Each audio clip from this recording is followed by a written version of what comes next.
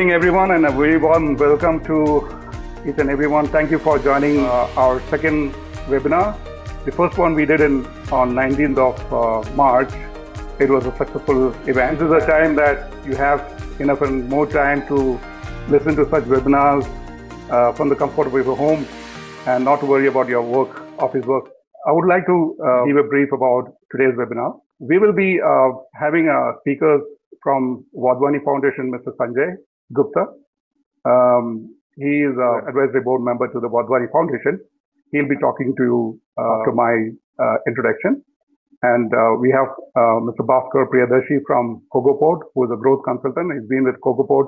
Kogoport is a logistics technology company who's helping a lot of exporters, importers, small business in India, helping their business and helping in their logistics process. We have Mr. Gary Spence from UK. He is the CEO and founder of Yota Laboratories Private Limited from UK. He will be presenting immediately after Bhaskar Priyadarshi. So welcome to each and everyone. Thank you for taking your time to join exactly at 4 p.m. today. Our entire webinar may last about 1 hour, 30 minutes. So we might get it done by around 5:30.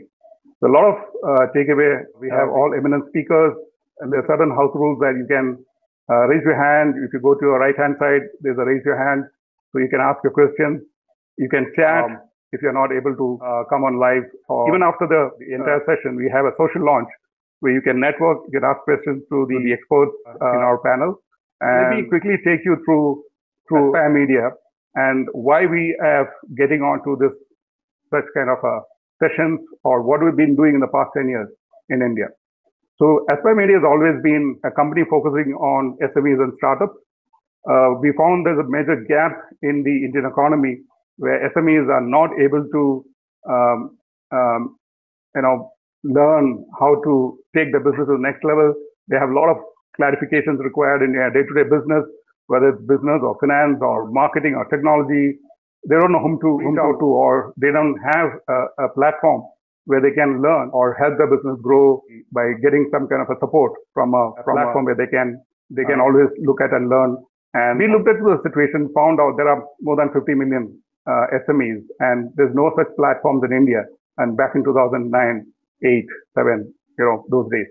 So we did a quick research and we found that there's a requirement in India. So we have done our own researches, and we also have a fairly good experience in the similar field in India and abroad. So we started a portal called Small Enterprise India. I'll share you a quick presentation on what we do, how we can help you grow your company. So Aspire Media was launched in 2010 as a media and publishing company, where we launched our first portal called smallenterpriseindia.com. Smallenterpriseindia.com has got most of the sections what a small business person requires, whether it's technology or finance or insurance or marketing or even budget travel, logistics, and so on. We launched the portal in 2010, did multi-city roadshows, went to tier 2 and 3 markets, did a conference. We bring in experts. We also help them to know how they can, help their business grow with the help of these experts and also from our portal. So just by looking into websites, we know that SME is not going to learn or scale up his business. So we thought the best way is to go reach out to them. So we went to their cities, gave them a lot of. So later we also understood that we need this as a magazine, as a monthly magazine. So we launched Small Enterprise as a magazine. So we had a digital version. Then we started our awards in 2007 to help or to recognize those SMEs who have done well and the startups. We have 2 portals, one for SMEs and one for startups called the Aeonian. We also have a business club called Aspire Business Club. Yet to launch, we're just preparing the final thing where an SME gets more than 30 lakhs worth of benefits from there. So we also have a platform to help their business reaching out to right audience through email marketing. We have webinar, which you are seeing right now, an online survey to understand how the market conditions are according to their requirements. A lot of corporate companies are also using our facilities, what we are mentioning right now. Aspire Consulting, a recent division that we launched in 2019, October, to help SMEs get more support from our division, headed by Dr. Krishna Kumar, who's an ex-KPMG, and also with the support of about more than 25 experts, consultants across India. We also have industry events where we help corporates learn how to approach and how to help SMEs. This is the magazine covers in the past that we have done. A quick brief about smallenterpriseindia.com. You can go to the website and see what it is. Our target audience are SMEs, and we go large into the rural markets or the Tier 1, Tier 2, and metros. The circulations are pretty well mostly on the digital, because the print, we have controlled our print. And this has also been subscribed by many SMEs and institutions across India. All the categories where you look at manufacturing or IT or FMCG retail, you can see all the SMEs in all this category receive a magazine. All our attendees are conference and awards, webinars get this magazine free. Now, the digital version is available in Maxter online and also on Geo. Geo is absolutely free. Geo has got more than 250 million access in the market, and who has got a Geo Prime gets monthly magazine free to read. And not only our magazine, a lot of other magazines, but specifically for an SME magazine, you will find only a small enterprise, which has a lot of information about your business. How we are publishing our information in this magazine, I'll just take you through an editorial calendar. Every month, we specifically target on a certain subject. It could be future workplaces, how to keep your workplace more interesting or more attractive to retain talent, how to grow from small to big, startup essentials or franchise, manufacturing, banking and finance. You can see the entire the cover story, and specifically we cover that. And each issue, more than 60% will be the cover story coverage, so that most of your queries are being answered there. Further to that, you can always reach us to our inquiry. These are the magazine's covers. So if you look at, you have technology. One month is going to be technology. Another month is going to be small to big, future workplaces, logistics, banking and finance, women business, marketing, and there are many other titles as I mentioned there. So the Business Club is just forming a platform now. A lot of value add for SMEs, which we are coming out with a B2B platform where they get the benefit of it. This will be launched later on this year. So these are the awards. The 4th annual award is going to happen in October. We will definitely inform all of you to register. Everyone who attends our conference and webinars get a free entry there. SMEs are in different classes that we have segregated: micro, small, and medium. And we have the startup platform called the Aeonian, which is a Greek name, meaning unstoppable. Earlier, we worked with KPMG to build the entire criteria to decide the winner for the Small Business Award.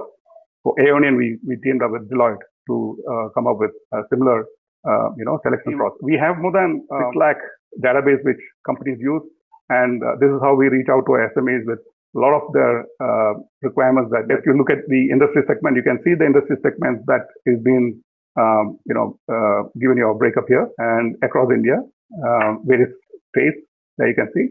So this is a quick brief about Aspire Consulting. This is created to help SMEs to see how their business can be taken further, where are the leaks, and how we can help them grow further. In some cases, we do free. In some cases, a very minimal charge, depending on the complexity of the business.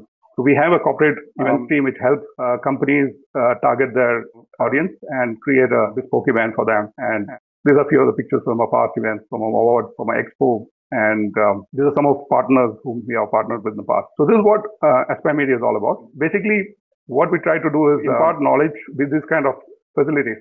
Who wants to learn, you're most welcome to attend any of our events or webinars. It's absolutely free for them. We don't charge. Just because of this specific season showing a lot of progress from our past, even now. So once again, a warm welcome to each and everyone.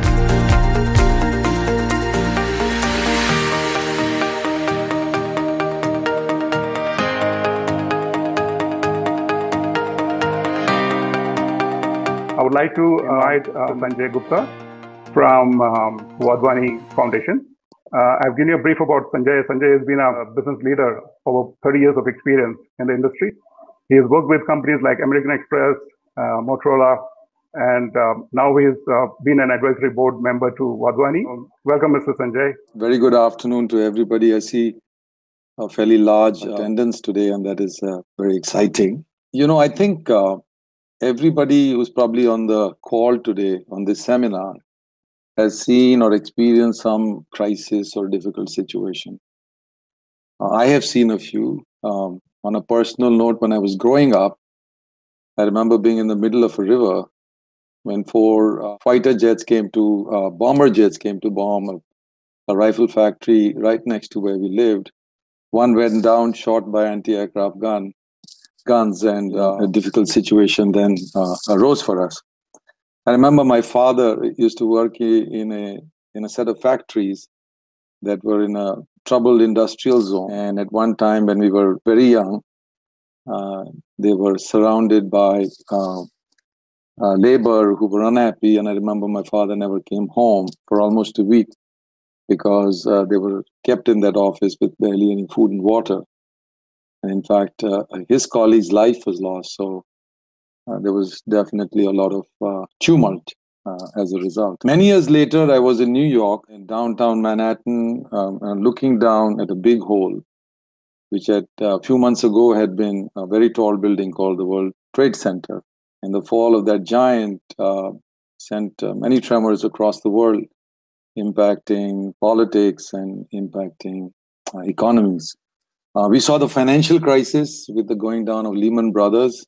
And I remember my company, American Express, which was till then very cash rich, suddenly had to go to the US government to help keep standing because of a cash crisis that resulted.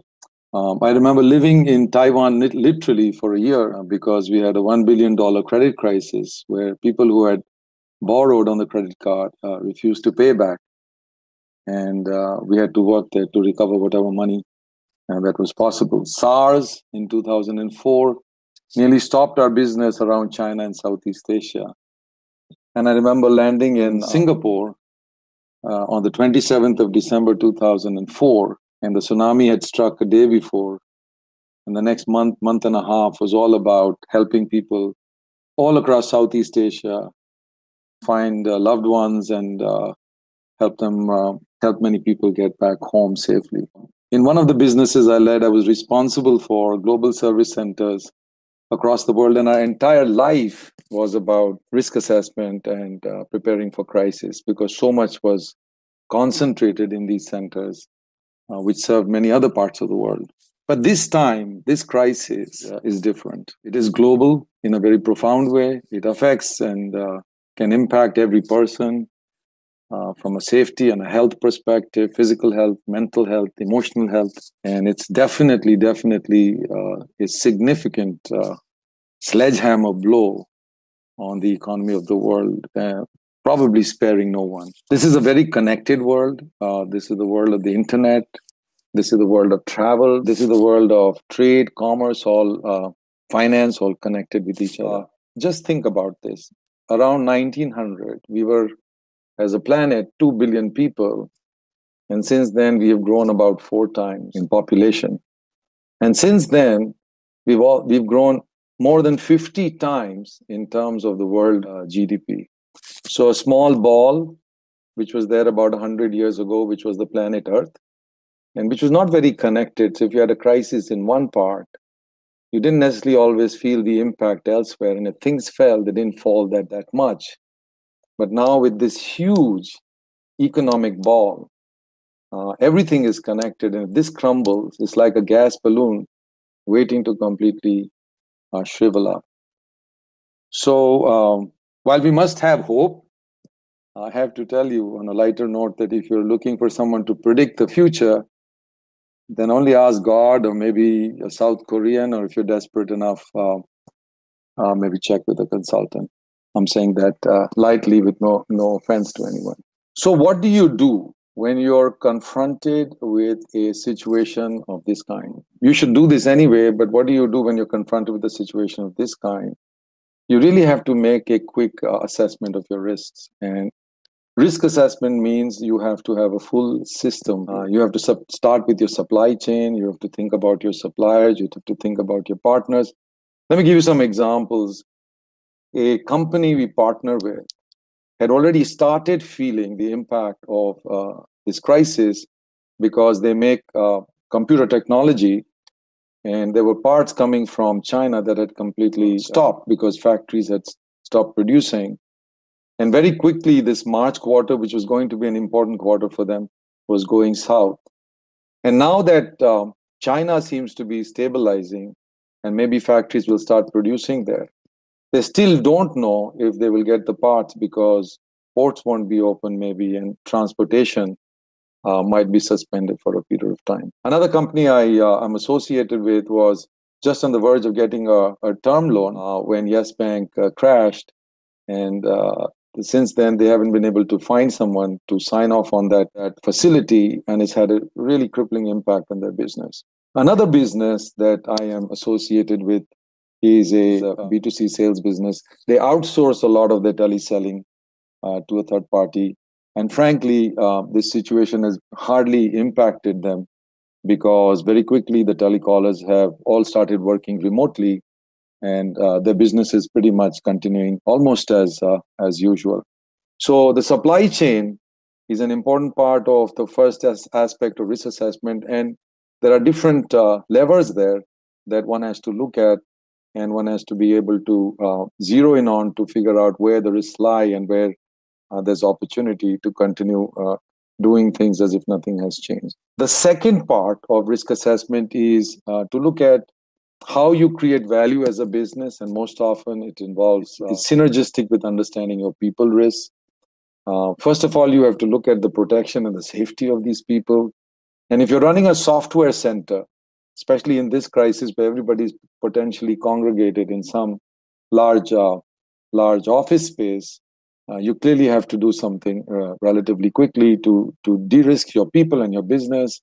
If you are a sales-oriented business, for example, if you do door-to-door selling, there are significant issues in terms of whether that can continue, and that is another kind of risk that you have to solve for. You have to understand access and reach of people. So a business I'm on the board of has their factory in Sitarganj, a hill town, in a tax-friendly zone, and all their work people, they come from very close proximity.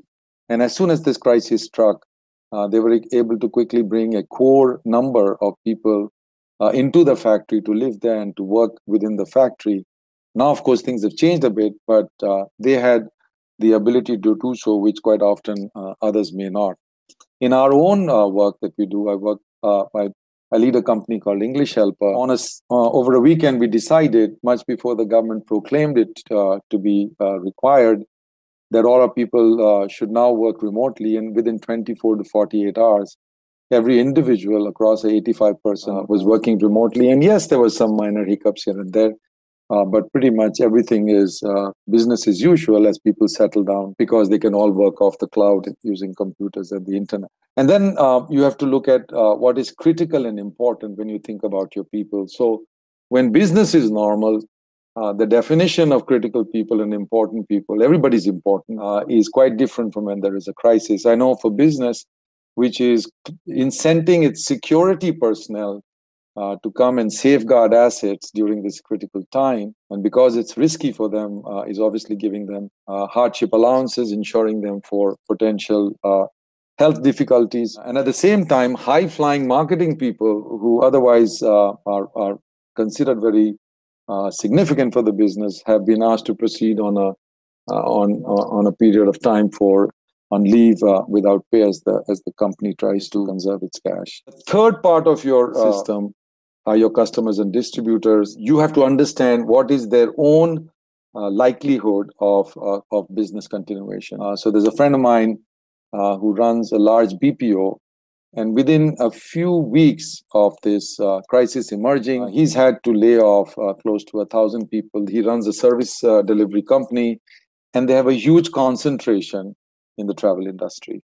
So concentration of customers can create a risk of their kind. The other is the ability to pay. So as soon as times get difficult, everybody's hanging onto their cash, or some people don't even have access to cash. And understanding ability to pay is critical. Being able to discount receivables is important. And funnily enough, quite often we are reluctant to work with the business because it's a cash-heavy business. Working with government because governments take time to pay. But suddenly in this crisis, working with government seems to be a safe haven because you know you're going to get your money, and most likely banks will be willing to look at that AR more favorably than they would with other kinds of customers. Then your distribution system, if it's heavily physical versus what's clearly turning out to be advantageous right now, online or virtual, if you will. What is the mix of that? Who are your customers? Are they consumers? Therefore, what will be their behavior? Do you have chunky goods that you sell which have large ticket sizes? That's going to be tough in this environment. Customers are going to be very finicky about discretionary spend, large spend, and they'll button up because their personal finances will start getting pretty strained. And of course, if you're working with the government, like I just said, the government becomes very secure suddenly, but also given this crisis, there is an entire likelihood, and in fact, we've heard that from the government across the world and in India, that there will be a lot of expenditure to stimulate the economy.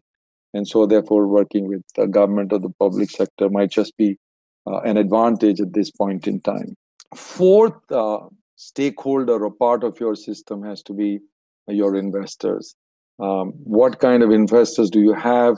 Do you have investor risk? Do you have investor confidence?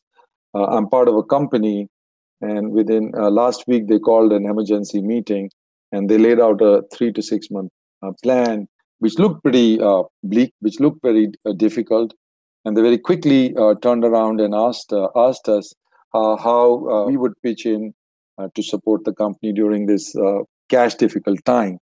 And you could see that the diversity of investors was clearly in their favor.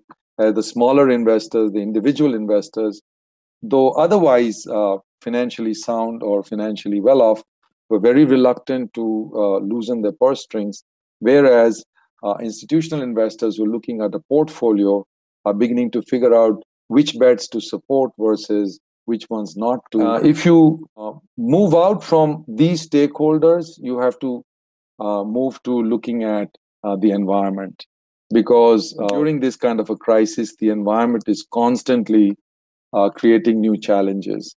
The environment is always creating challenges. So I remember many years ago, I used to work with the tea industry, and there was a lot of I'd call profiteering happening. And on one fine day, the government announced that 75% of all produce from tea gardens would have to go through public auctions.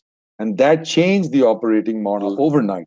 And many gardens had to go out of business because they weren't ready for that kind of demand and push on their margins and strains on their cash flows.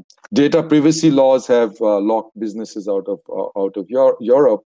And if you're exposed to things like foreign exchange, there's always the risk. So how well are you hedged against the government policies as they evolve and the economic forces as they move around is an important part of your risk assessment view as you look across your own system. You also have to look very closely at market trends. And a very simple example is right now, anybody who has the capability of going online, they are in good shape because pretty much everybody's at home. Pretty much that's going to be the case for a period of time.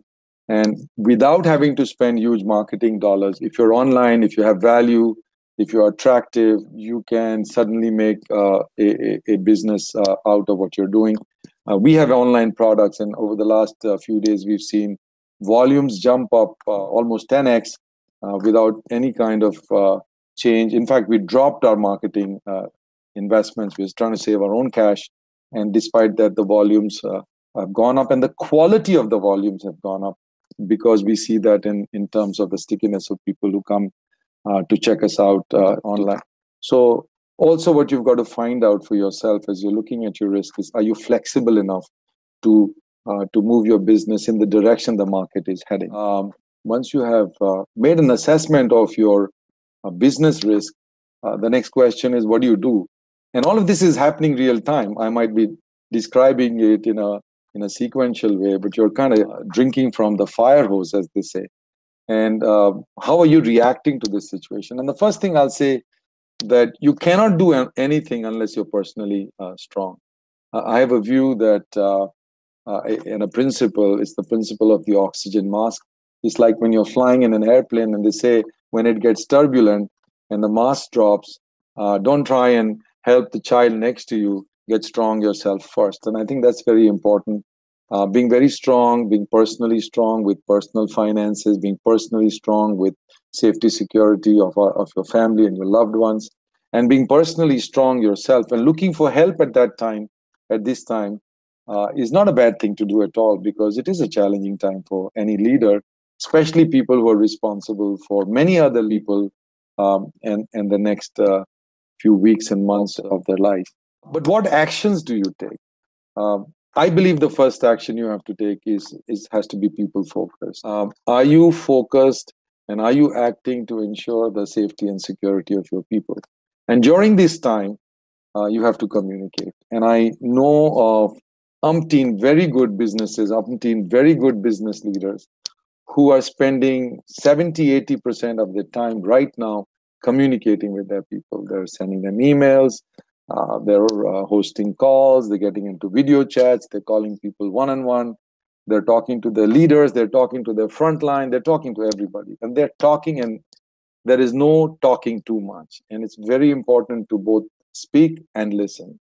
In fact, it's very important to listen as much as it is important to speak. This is also a time when you want to make your people very busy. We have a team out there in the fields, meaning in the regions, and out there where our schools are. We work very closely with government schools, and all schools are shut. And now you have 15, 20 people out there who can wake up one morning and say, I don't know what I'm supposed to do. And very quickly, we have taken those people and pointed them in a new direction, which is very clear, which is very specific, which is very measurable, and which is very tangible. They can see what they're doing and respond to the outcomes of their actions. So keeping people very busy. I also think this is a time to be very truthful with people. Bullets are flying, and people are in that foxhole together.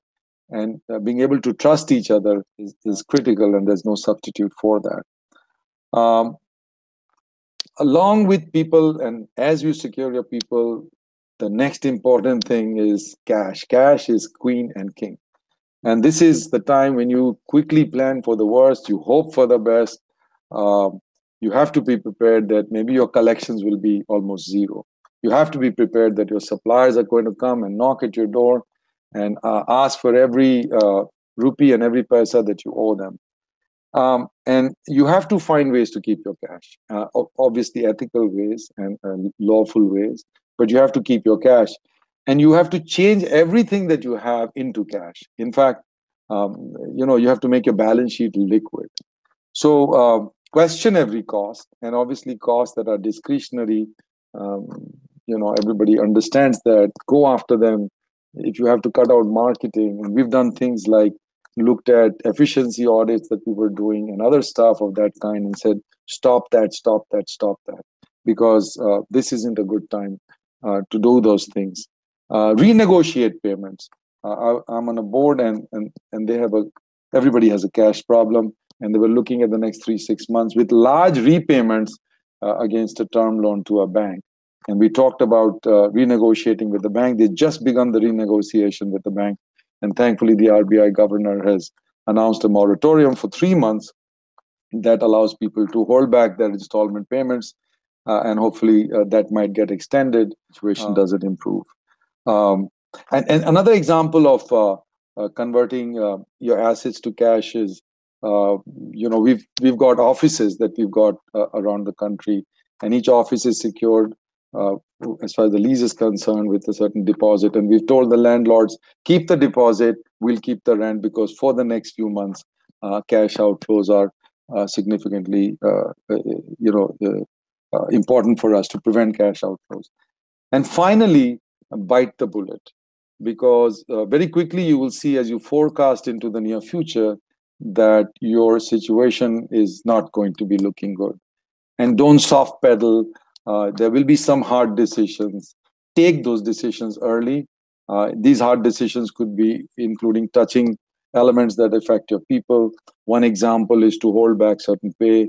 I know of a company where the CEO has gone to zero, withdrawal from the business. Obviously, senior leaders have taken a massive cut, and every employee has taken some cut. And the cut isn't a reduction in their pay at this point, but just simply a promise to pay back later when the business's finances are better. And that's important to communicate because people are worried, people are concerned, and being able to be clear with them as to what's the time frame expected with no promises, and the fact that they should expect to get this money. As you're dealing tactically with the day-to-day, you have to start thinking of the long term. And do you still have a viable business? So in our case, for example, a large part of our business is working with the school system. And, most likely schools are going to be shut for 6 months.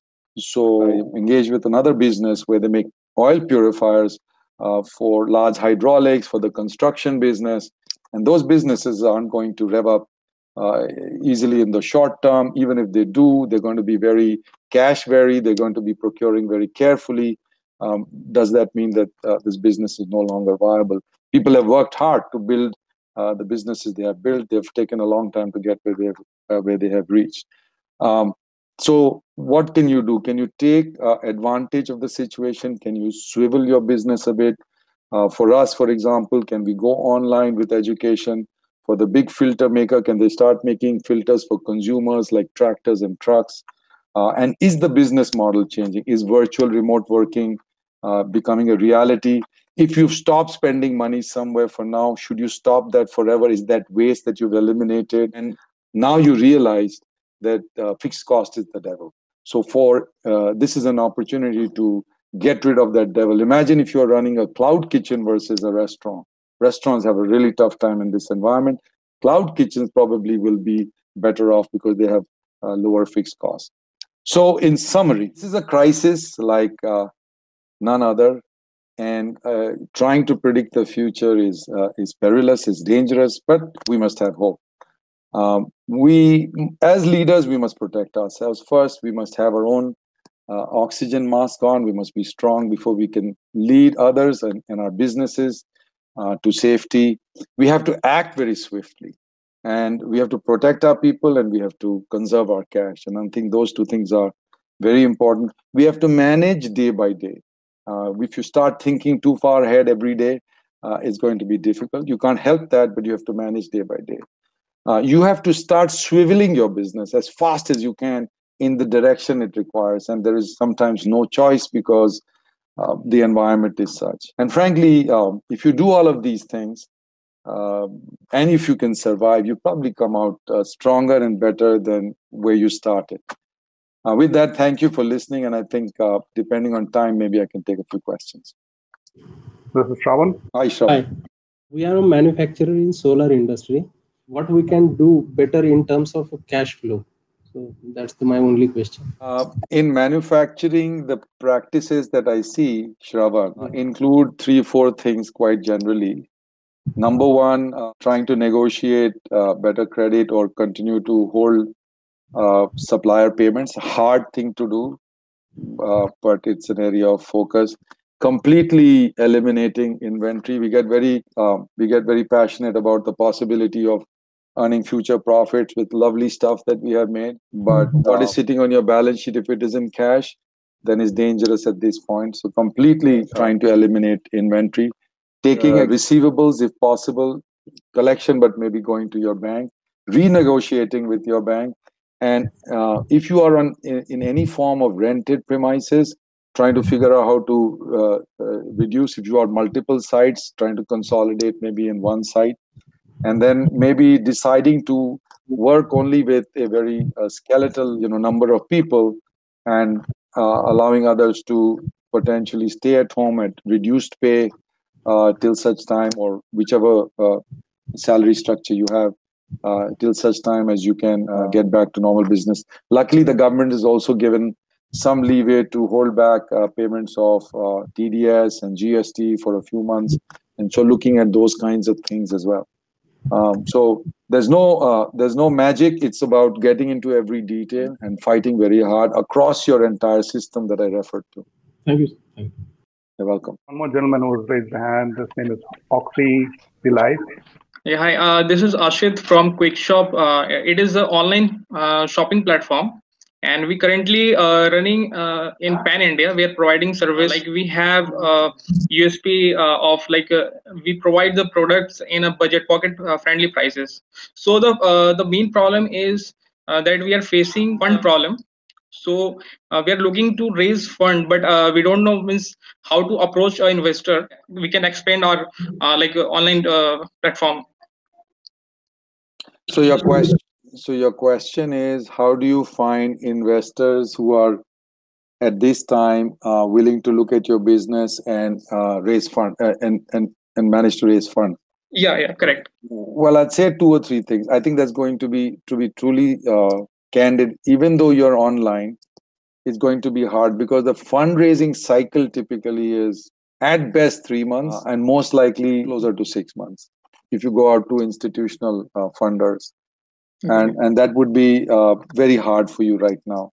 Also, the mood is such that you'll find yourself valued very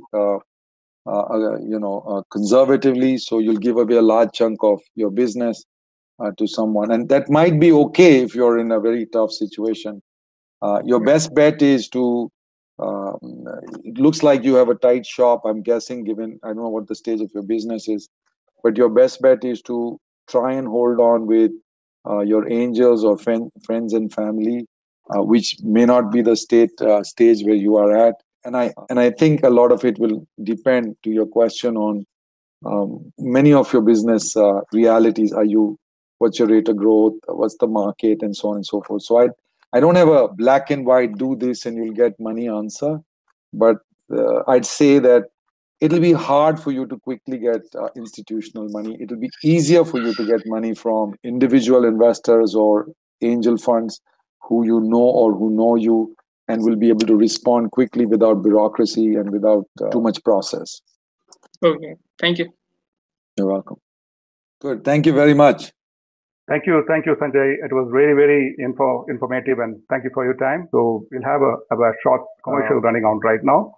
Globally, 90% of the companies are micro, small, or medium-sized enterprises, but less than 3% of them trade internationally.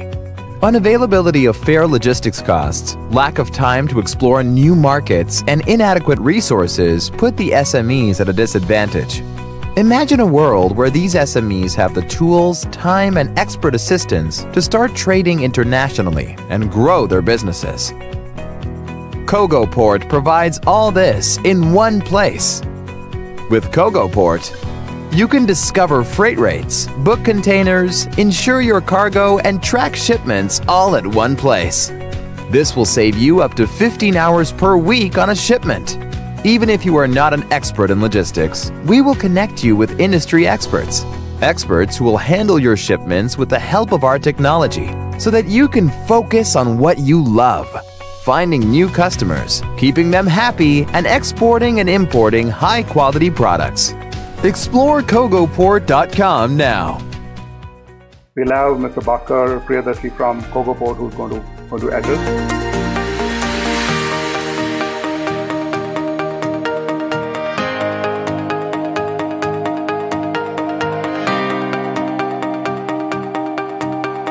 Welcome, Mr. Bhaskar Priyadarshi, growth consultant at Kogoport. Kogoport is a young company and one of the fastest growing logistics technology company. Bhaskar, please take it forward. Thanks a lot, Dojo. So, hi everyone, welcome to this webinar. So, actually, we all have seen what has happened within the last 14 days. To be very honest, the things have been scary for each and every business. And it's time that we need to actually assess what the business is looking like and how is it going to pan further.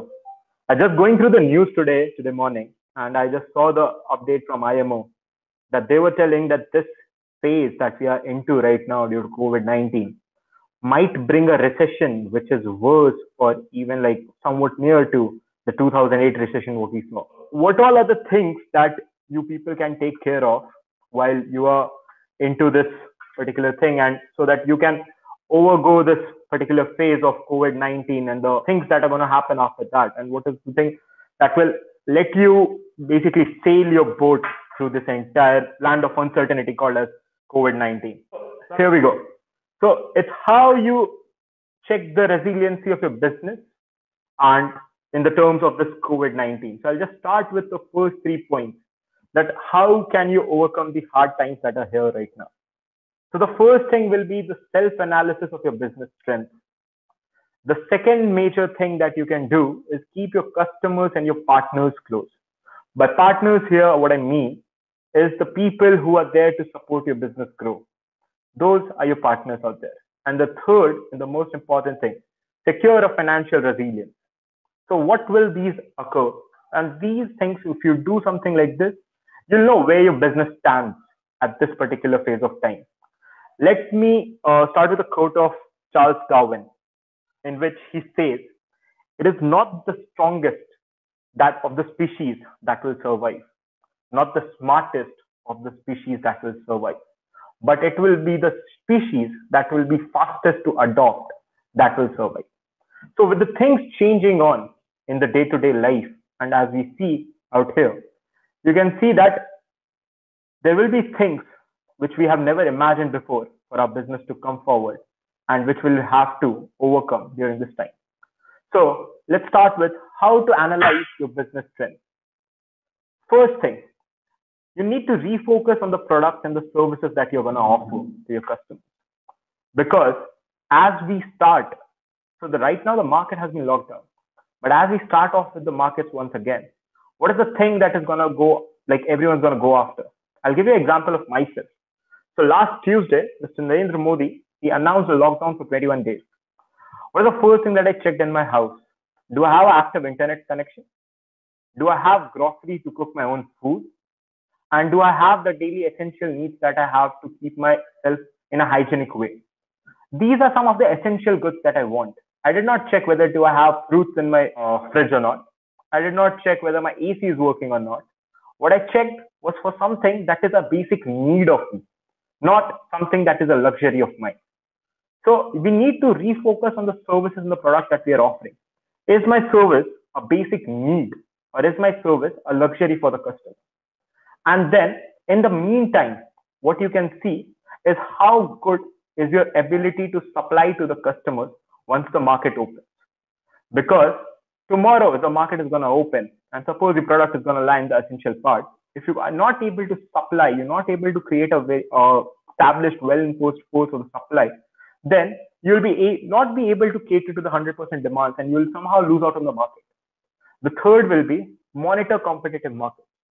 So now let's take a very small example out here of onions. We have onion market in Nashik, and we have an onion market in Gujarat. So now, if you are trading onions domestically, then you must be knowing what of the other markets are happening. What is the rate out there? Because tomorrow, when we go out in the race of essentials, the one which is having the best price or having the best deal out there will win. So these are the few things that you can do to analyze what's the strength of the business which you are having right now.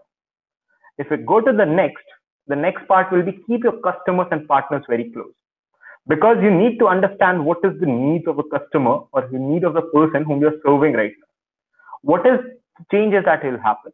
Because everyone, no matter what you were dealing in early, what you were providing to a customer early, it will be that once the phase goes out, what will be the first thing that you'll be going to look after? And that will be something you will only be knowing once you're in regular touch with them. Because for these 21 days, while we are on lockdown in our homes to stop COVID-19, what we can do is we can take a pulse of what our customers need.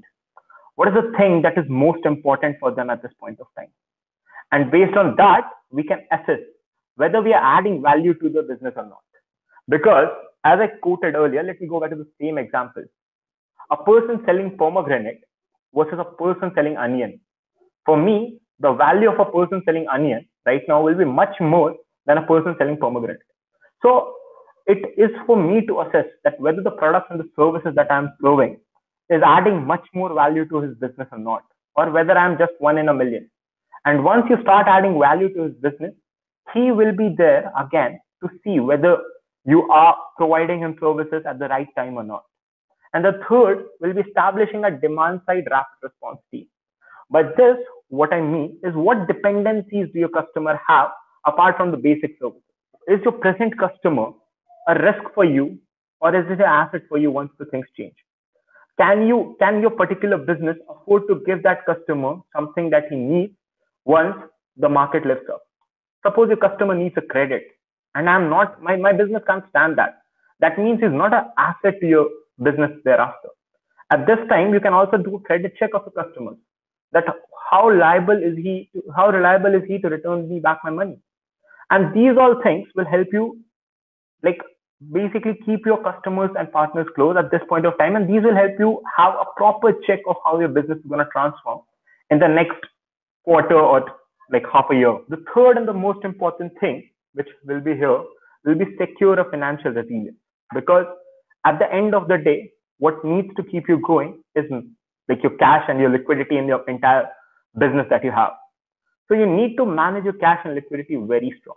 As Mr. Sanjay also said in the previous session, that you need to see which of the functions are performing to the best, which of the functions are actually not giving me as much as a desirable result, whereas I can do a cost cutting. Because you need, at the end of the day, if you see out here, you'll need to have a cost ceiling for things, or you will run out of cash very fast. And once you run out of cash, then there will be times that you will not be desiring at all during this particular time period. So you need to see how your cash and your liquidity is being turning out for you. And the next part will be stress test your cash flow. So basically, you have some things right now in your hand, right? You have a particular cash in your hand right now. But things that are going to be there is, suppose if your business does not turn out to be the way you are desiring it to be. Suppose your business is not at the peak of that time for the next 7 to 8 months. Will the existing cash that you have in your hand, or will the existing money that you have in your ledger help you to thrive through that period? If yes, then well and good. If no, then you need to start thinking of an alternative way. Pick up and set up immediate action plans and long-term action plans. Immediate action plans that will help your business to survive, and long-term action plans that will help your business to flourish.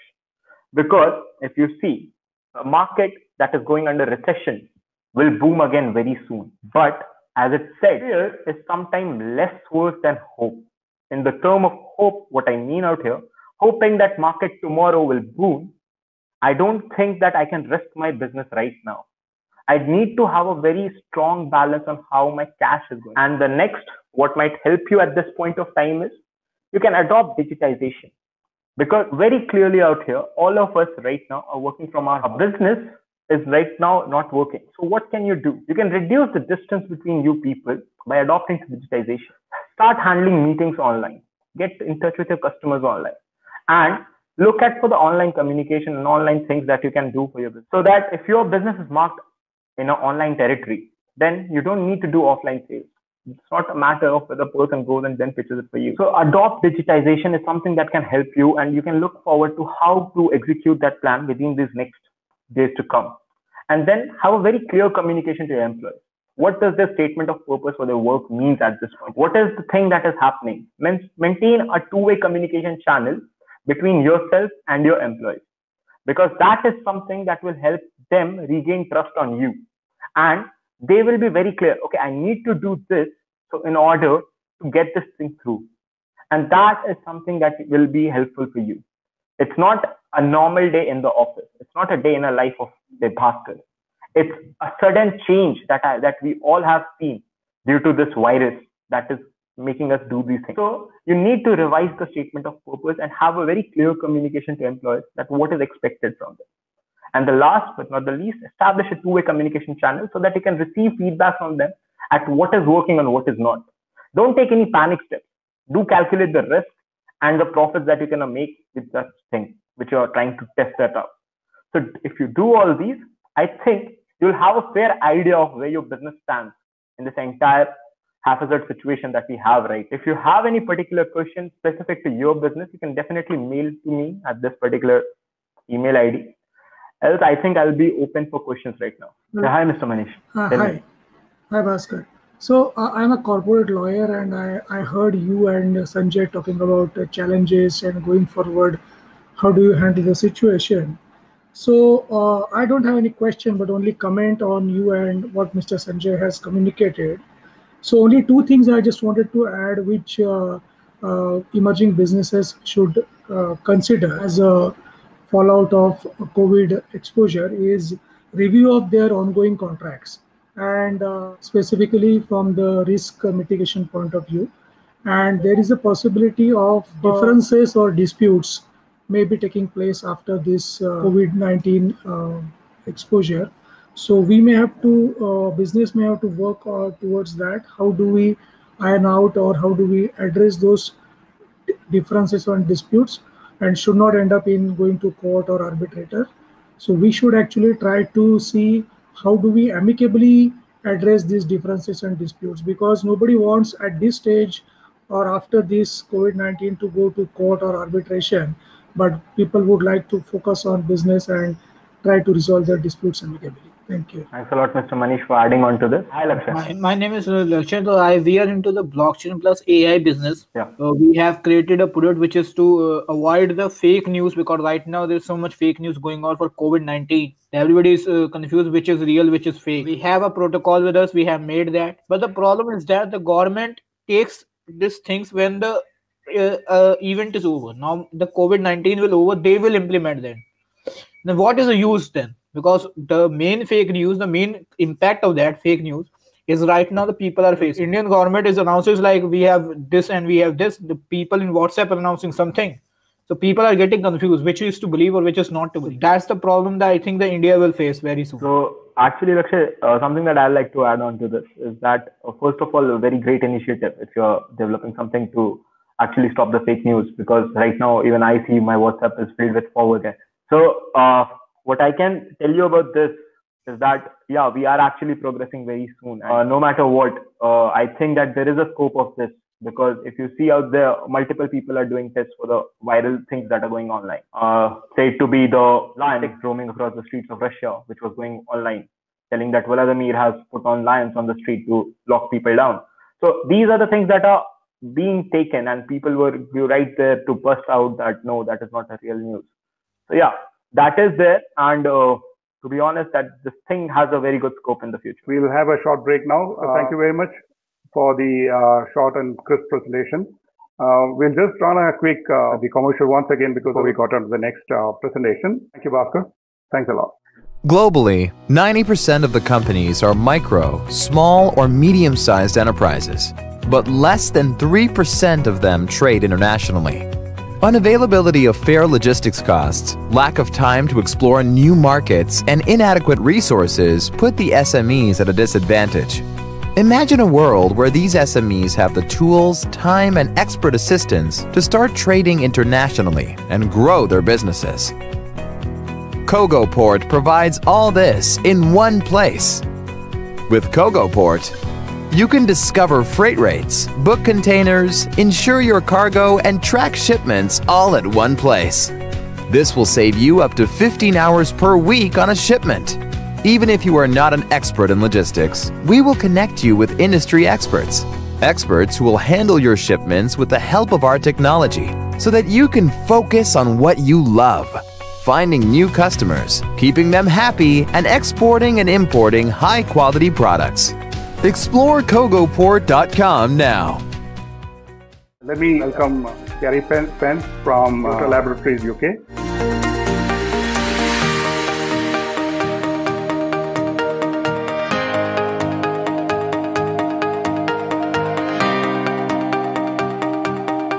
Gary is a veteran in the technology space. I think I'll give the opportunity to Gary to talk more about his subject today. Welcome, Gary. Please take over. Joe, thank you. Good afternoon, India. I am currently in the UK. We all know the current issue, obviously, with COVID-19, and what got to laboratories is about new emerging technologies. We are in our 6th year, and myself, give you a quick background. I am a certified supply chain expert, also within the IT industry and cybersecurity. And in the past 6 years, we have been trying to convince large corporate companies that by going online and by doing meetings like we are today is the way forward. And we can see the COVID-19 situation has actually forced this issue. A lot of companies globally are now facing a change. And what is happening, we've seen the shares of Zoom shoot up through the roof. But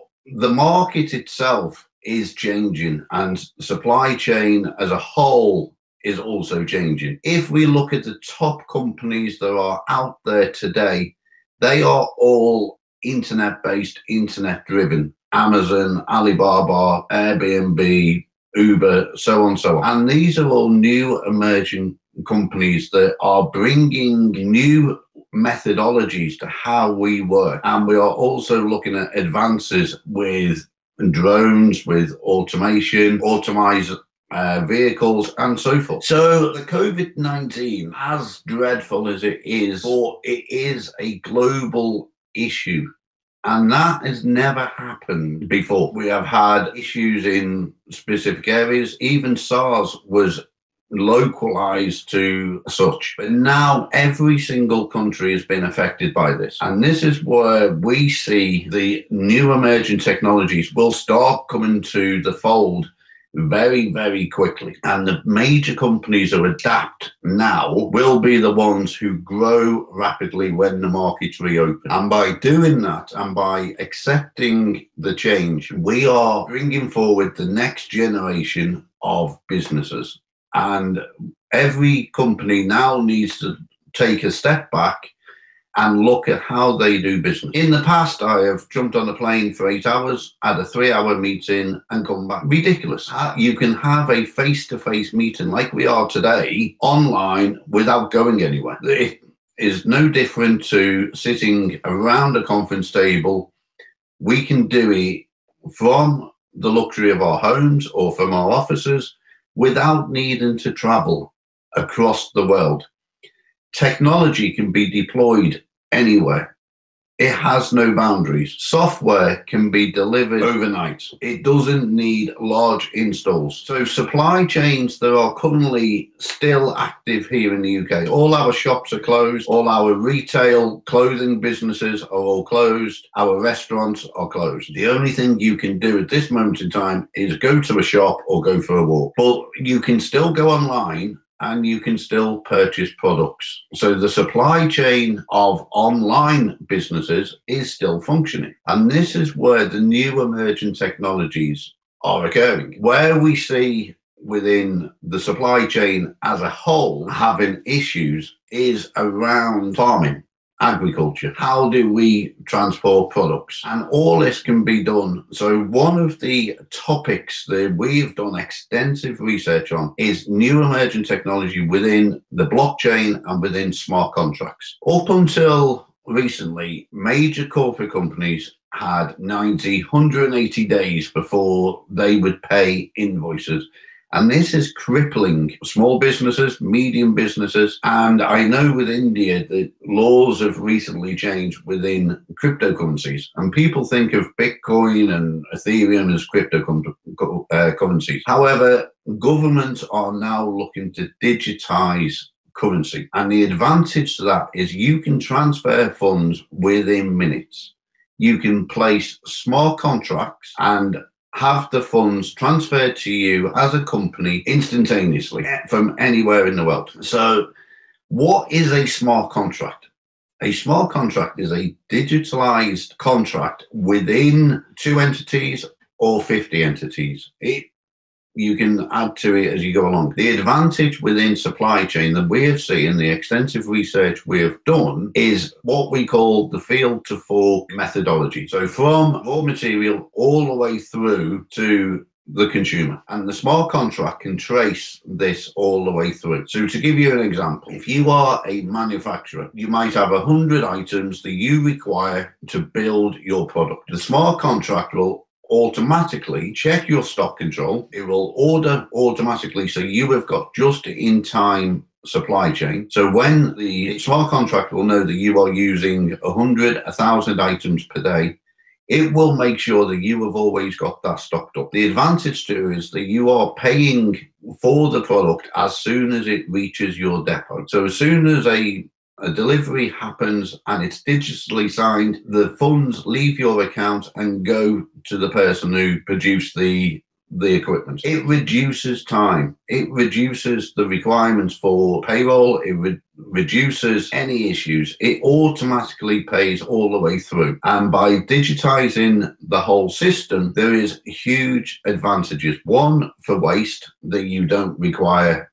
excessive waste, but you're not also running out as well. What we also are seeing within our industry, within technology, there is now coming to the fold with organizations and businesses is more adaptation of using software, using hardware, using the cloud, and what we call edge cloud technology, so it's stored locally. One of the main topics is around smart technology, smart cities, smart homes. And this is where the expansion is going to start developing. The technology is already there. There's some technology coming to the fold that will be here very, very quickly. But everybody needs to understand that technology is there to disrupt. COVID-19, if anything, has accelerated this going forward because large corporates are now starting to look at how they can work. Even if you have a very heavy workforce that you need in manufacturing, it is going to start disrupting the industry. And disruptive technologies is where the SMEs can jump on relatively quickly. It's primarily as a service industry, so you're not going to have to spend hundreds of thousands or millions on bringing in the software or the hardware. It is already out there and it can be adopted for your business. People who do consultancy or people who do manufacturing, it is the broad spectrum of supply chain as a whole. Now, what we've seen recently here in the UK, but also we've got offices in Singapore and looking at opening one in India very soon, is the supply chain has opened the world. The world has actually shrunk in the way that people can communicate, can do business. And we know that the expansion of businesses going forward will be very technology driven. And it means that companies can be smaller but have more profit. They can also work 24 hours a day. And the next phase around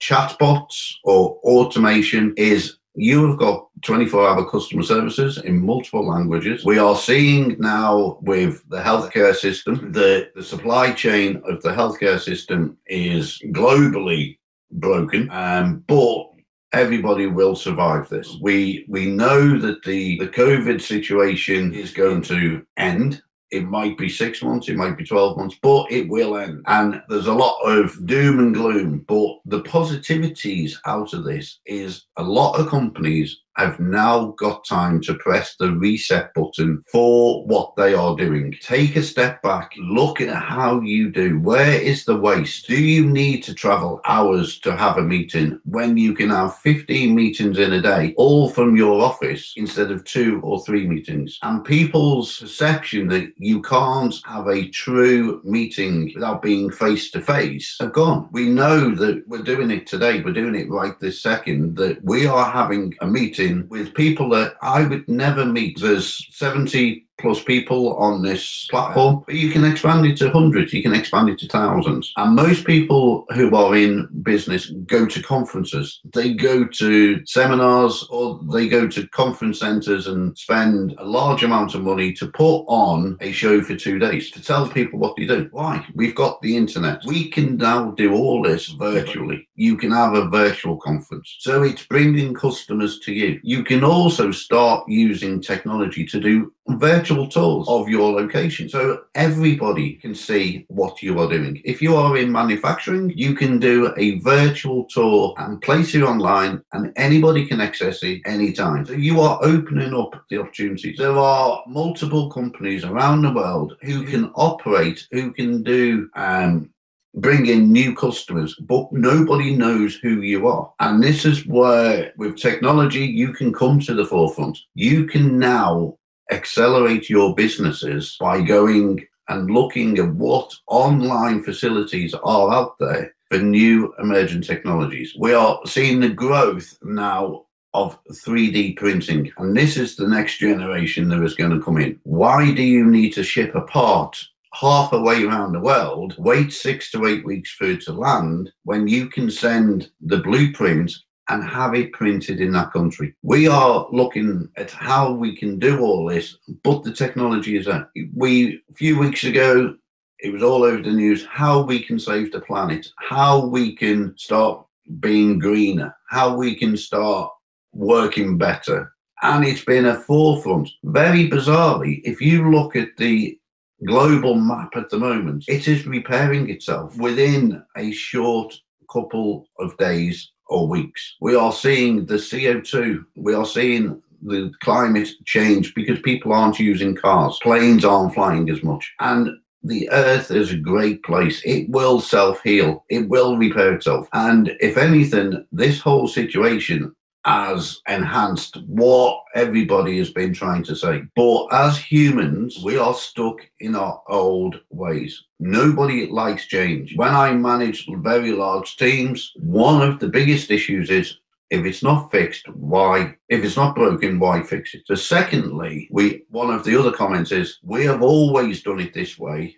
Why should we fix? Why should we change? And why should we adapt? Because people evolve. Jeff Bezos, in a very, very short period of time, has created a global business. Why? Because he's not afraid of bringing in something that is completely different. And it works. We know it works. Look at Airbnb. They don't own any hotels, but they are very large hotelier. And the disruption of the market has started to take hold. And businesses out there, whether you're in India, whether you're in the UK, or wherever you are, you can trade, not with your neighbor or not with your next town or city.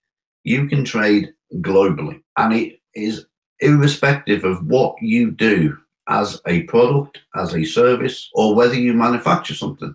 You can now tap into a global market. And the way that everything is progressing and everything that we are seeing highlights this fact. Cashless systems. We know that within China and also here in the UK, COVID-19 quite possibly, not been scientifically proven as yet, but could quite possibly be transferred via the handling of cash. So we are moving and being forced into using cashless systems. And it's very easy. But the next phase is to bring in digital cash. So you can trade anywhere in the world without the expense of FX or without the expense of the banking system. You can do it peer to peer, currency to currency. The technology is there. It is now a case of pushing that forward and bringing everybody together. The way that we will get through this and the way we will be better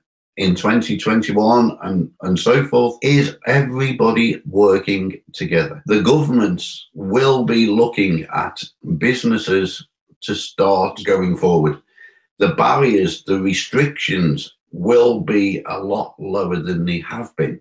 Why? Because every single economy globally has been hit by this. And the world needs to have a big open sign on it once the situation slowed and has disappeared. And it will. Look back in history. This is one blip on history. And it will be written into the history books. And unfortunately, a lot of people will lose their lives. But we need to stay positive. And technology is the way that we can do that by going forward, by everybody communicating with each other and seeing how we can work together no matter where you are. The supply chain industry as a whole, and everybody is in the supply chain industry, regardless of what your mentality of what a supply chain is. Whether you are a consultant, whether you're an accountant, a lawyer, or whether you manufacture something, you are within the supply of businesses. And we need to take that mentality. And we have done extensive research. And for us, the current climate situation could not be any better to get this message across. People are sitting at home, people are sitting behind the laptops, and also looking at how they can survive their business going forward. And this is where we need to get that message across today and to others that technology is out there. Cloud platforms are out there. Some are expensive, some are relatively cheap. But we know that the market out there for you to communicate is open source products that are there for everybody to start adapting. Your business, take it back today or next week and start evaluating of what it actually is you do as a business and how you can start bringing in technology to do that. People don't need to be in one office building to work if you are a technology company. We have got a very large team that work around the world, that work from home on computers. We don't need expensive large buildings and 200, 300 people in there, 400, 1,000. We can do that. We can decentralize our industry.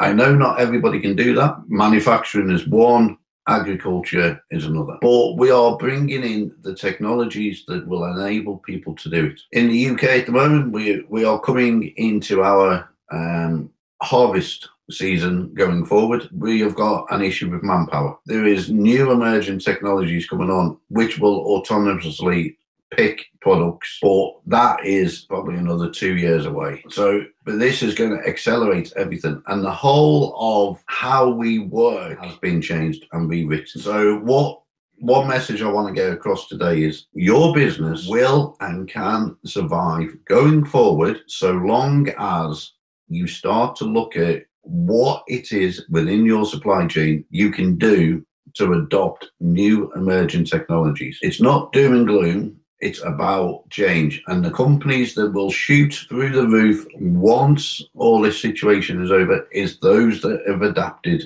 to change. It's not that easy to do, I understand, because we have been trying to tell large corporates for several years to start changing. What has happened is people are going to have to be forced to change, and the COVID-19 situation is one of them situations. We've never experienced it in a lifetime, 2 lifetimes, of the whole planet being disrupted by an entity that has not been a war with countries fighting against each other. Everybody is now fighting against the invisible enemy, which is COVID-19.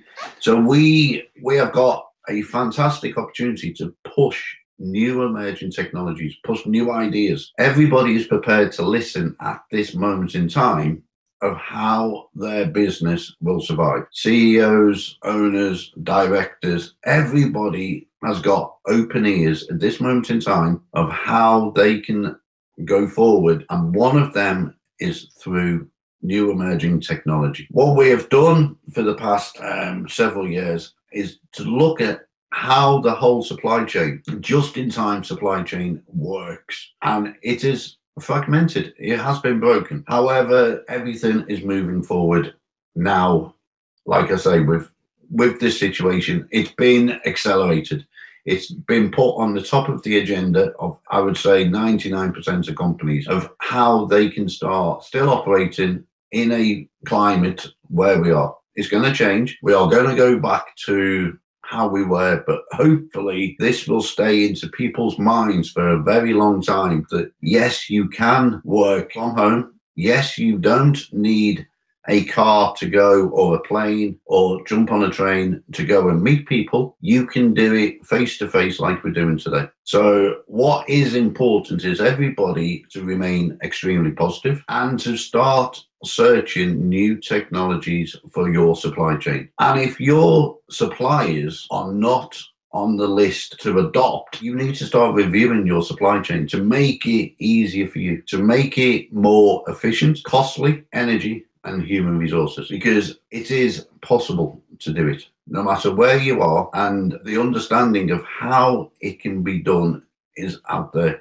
There's plenty of companies that will assist, and the technology, India is a fantastic place that we know for building technology. So you are in a fantastic place to start adapting going forward. The mindset has been reset and it's positivity going forward. So within the markets that we are expanding in globally, not just Yotta, but as a whole, is about going digitalized, smart contracts, which are out there. They're not extremely difficult to set up. They will help you understand your end-to-end supply chain, and the adoption of new digitalized currencies that you can start adopting will enhance businesses, regardless of what your business is. The whole supply chain of business is there to be disrupted, and it's a very positive way to view this, and every single person on here today should start reviewing and looking at that as a positive way to go forward and how to adapt their business. So that's an overview from me, and I'll take any questions, please. There's a question from Sadish Khemani. Sadish, please unmute your speaker and go ahead. Good evening, all. First of all, I want to thank you all guys for giving such a useful information to us. My question is, currently we are going through a long lockdown in India, and majority of countries currently going with same situation, and it's a tough time for everyone, and will go normal soon, we hope. So we all are at home and free. So which qualities would be built now, so which can be utilized in our business boosting later on when everything is gone normal? How to invest our time in making some strategies and work on it to boost our business and economy of country after everything goes normal? It's my question. Okay, so yes, a lot of countries out there are currently on lockdown. I am currently in my office at home. So every country is experiencing the same. Start utilizing new technologies, free technologies that are out there, to start looking at what you're doing. What is it your business does? What is it you do? We are exporter of tiles, Millennium Tiles. Say that again, sorry. We are exporter and manufacturer of tiles. In construction business, okay, we use tile. So the export business is one. I've got a very close friend who does technology within export, within the shipping industry. That is moving forward. The shipping industry, import and export, is still one industry that works on clipboards and checklists. It can all be digitalized. It will make your life a lot easier. You have now got this unprecedented time to start looking and reviewing. You manufacture tiles. The manufacturer will possibly not change. So you will still have people manufacturing tiles. It is the supply chain element that you can actually start looking at what the new emerging technologies are out there. Small contracts are really good because you can start looking at just-in-time productivity. So you're not overproducing, you're not underproducing. You will know in real time how many items an individual will require. So the technology is there. Spend this gifted time to start looking at what your business can start digitalizing, and it will bring in cost benefits at the same time. Lekshay would like to ask something. Akshay Gupta. Actually, I have started a software development and training firm just a couple of months before this COVID-19 thing. So I have a couple of questions for you. First one is, how should I use this as an opportunity rather than a liability for my business at initial stages? And the second question is, which business model is better? Like launching your product early, whatever it is, like if you're launching a website, launching it early in a raw state, or launching it after some time, but in the final state. Okay, so go to your first question. When you start talking about whether you should launch on beta, which is version 1, yeah, then if you look at history, Snapchat was bought by Facebook, still in beta. The iPhone 3 came out, then we had the 4. Everything is about progression. As long as you've got a roadmap that your beta is going to be quickly evolved into version 1, version 2, that is where we see the greatest expansion within technology. Is there any harm launching beta? Not at all, because a lot of even Microsoft, even Windows will launch beta versions. Do it to a small group, do it to a peer-to-peer group who can give you feedback of what the issues are, what they're finding. People who are positive, don't get feedback of people who say it's rubbish or it'll never work. and leave them to one side. Bring in the people who will give you positive feedback and say, if you was to do this, it would make you a lot better. So there is no reason why you can't launch a beta version as long as you know that version 1, version 2 are all going to progress. Everything is about onward and upward progression. So I would, whatever software it is or hardware, I would push it out to a small peer group so you can get the feedback off them, and then do a soft launch and then progress. But you might find that you only need to do a soft launch because then peer-to-peer will actually come into the equation. Thank you for the help, Gary. No problem. Hi. Does Lakshay would like to ask you a question next? Hi, Gary. So my question is regarding that we have created a new platform, which is the new future for the India. That is blockchain plus AI. So what are your thoughts where we are seeing that after the global impact of the coronavirus, there are going to be a very huge job loss, which will be, I think, taken care by the blockchain and AI, because at the end, which are the people who are skilling in blockchain and AI, either they are going to survive, or whether they are not getting skilled, they will at the end face some consequences, because company will fire. They will not decrease their profit. They will at the end keep their profit and fire the employees. So what are your thoughts? How will we keep fight and avoid the 2008 scenario? Yeah, so we are in the same industry. So we do primarily blockchain, AI, machine, deep learning, so on. So our industry, exactly the same. If we look back in history to the dot-com era, dot-com saw the expansion of the internet and internet-based companies. There are some that are going to accelerate and grow into global conglomerates. There'll be a lot that fail, but AI, along with blockchain technology, machine, deep learning, new emerging technologies, they are at the forefront going forward. You're in a very good position, exactly the same as where we are, is that people are looking at new technologies that mean it's less manpower, more efficient, and it can be deployed very quickly. AI as a whole, the two topics, blockchain and AI, are very misrepresented. Blockchain technology has been slightly marred with the Bitcoin and so on.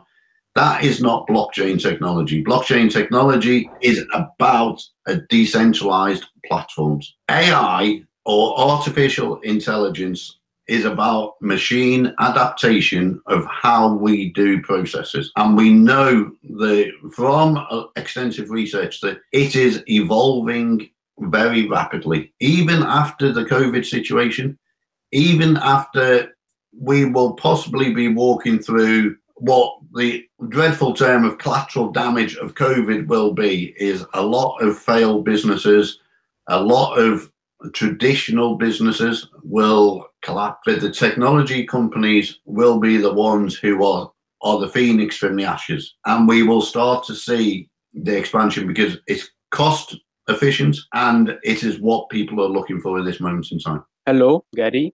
Hi. Yeah, so I recently came across something called as Hedera hash graph, and many people have been saying that the way it works and its efficiency is better than blockchain. So what are your thoughts about it? Will Hedera soon replace blockchain, or what's its future going to be? So blockchain is a word. So distributed ledger technology, which is what it actually is. But if we say DLT, it confuses people because they have understood what a blockchain is. So distributed ledger technology is using ledgers that are distributed. It tells you what it is on the tin, basically. And there is many, many variations of it. And it's going to evolve. A bit like I said to the chat just shortly, it's about the adaptation of the technology. Blockchain technology within Ethereum, or whether it's in Ripple or whatever it is at this moment, is very clunky.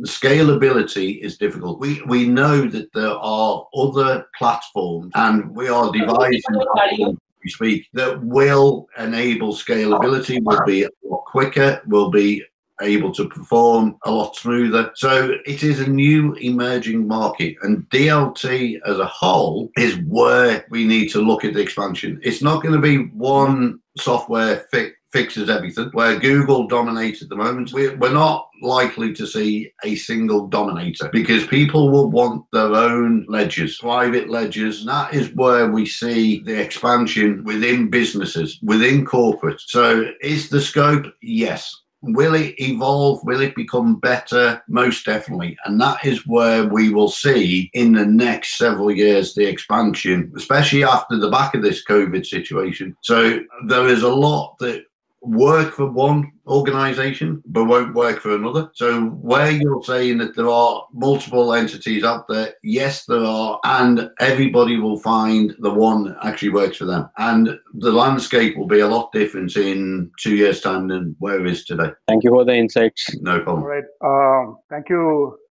Any more questions? I think we'll stop here, and thank you very much, Gary, for your time. It was quite an interactive session, and thank you very much for entire the presentation. We will be sending you all an email which has got a link, a small survey from Wadhwani Foundation. You need to fill up that, and whoever gets that form filled will get a 30 minutes of free consultation with Wadhwani Foundation team, either on a Zoom or on a Skype remote call. Plus, from Aspire Media, you will be getting the March issue of the digital edition of the magazine complimentary. Plus, any SMEs who would like to place classified ads, which will definitely reach a lot of other entrepreneurs. It's a good opportunity for you too. So we will send you an email with that request and the specifications. So probably you can just get back to us. So we are trying to reach a video of this webinar. After editing, we'll be sharing with a lot of platforms. We are in talks with Jio to upload this on their Jio TV, so which will hopefully be done. And plus, we'll be sending it to the entire media, and we'll be also publishing on all sites as well. So thank you once again. So who all are staying back, you can come to our social launch. Probably you can get back there and start interacting with any of those who are sitting next to you, or any of the speakers, or any experts who will be. Bhaskar is available, and the whole team from Cogoport and Wadhwani team, they are available. So you can just check. Gary is there. He has given his email ID for anyone who wants to get directly to him, ask any questions. So thank you once again, all of you, and we look forward to your next webinar, which is coming on the 4th of April. So we will have a webinar every week with various subjects. We will try to improve our webinar. This is the second webinar. Apologies for any kind of technical issues that you might have faced, but we'll try and make it more interesting, more quality content with a lot of expert speakers. We would welcome you all to register. We will be starting our complete campaign once again. Thank you once again. Thank you all.